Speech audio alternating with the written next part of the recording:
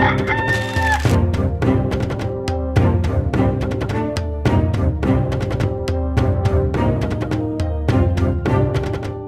must tell you that living in London in the 1880s is such fun. I know I am luckier than some, what with father having such a good job. We're what you might call middle class, and this allows us access to all kinds of fun. We love to visit the many art galleries and museums here. The Natural History Museum is my favourite.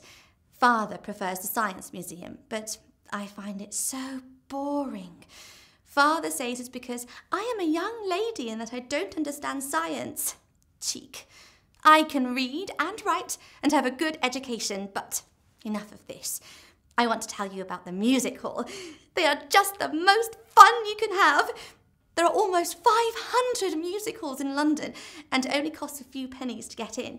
You can see so many different acts on the stage, from shipwrecked sailors telling their story to flying children, wild animals, jugglers and comedians and the like. But my favourite are the sing-alongs.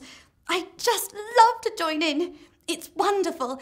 And if we don't like a performance, we all boo and hiss. It's hilarious.